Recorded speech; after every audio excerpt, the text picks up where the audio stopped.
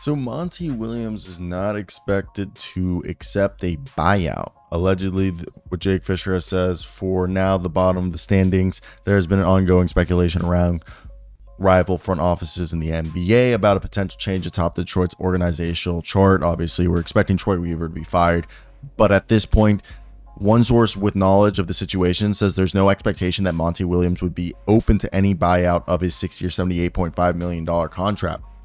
And with that being said, if you guys didn't know, I know a beat writer. Well, he's not in Detroit. He's leaving Detroit now. I think he's going to Dallas to be a Mavericks beat writer. But I asked him, he hasn't gotten back to me, but I asked him if there was a buyout clause, if he was aware of a buyout clause in Monty Williams' contract. And from right now, I can't see that there is. And I know they had to convince him because his wife was sick.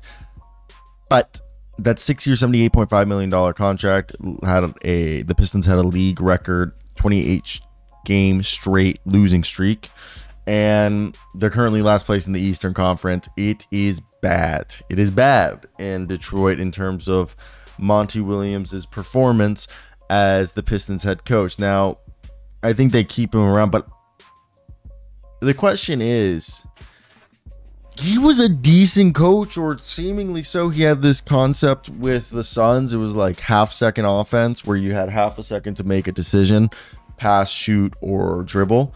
And that didn't carry over here. I know the other team. So was the team just players driven? And he wasn't bad in New Orleans. I think if we get a new front office in here, I feel like we can give him a better assessment. But when we look at the Pistons, dude, this year, the Pistons were a team that currently, if you look at their league rankings, they are 27th in offensive rating, 26th in defensive rating. They are 35% three-point shooting collectively, like percent from three as a team, 13-65. Their only good stat is their free throw rate, that they're the 11th best free throw percentage in the league. But besides that, literally their free throws are the only thing they're top 15. Everything else, I guess they're the 16th best rebounding team. Everything else, they're bottom 10 or bottom 5 or bottom 2 or the worst. Shout out Cade though. I think Cade Cunningham, everyone's acting like he's a bust and stuff. I honestly think Cade's looked great.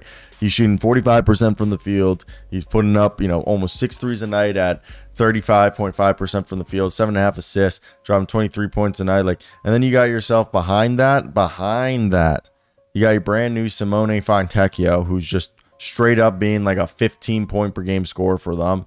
I always knew he was going to do that. Did you know his family's from Piscata? He's from Piscata. My dad's from Piscata. All right. Jaden Ivey, another 15 points per game scorer, shooting 33%. It's all right. It's not bad. And I think also James Wiseman has had his moments. James Wiseman, I'm not saying he's great, but he's had moments.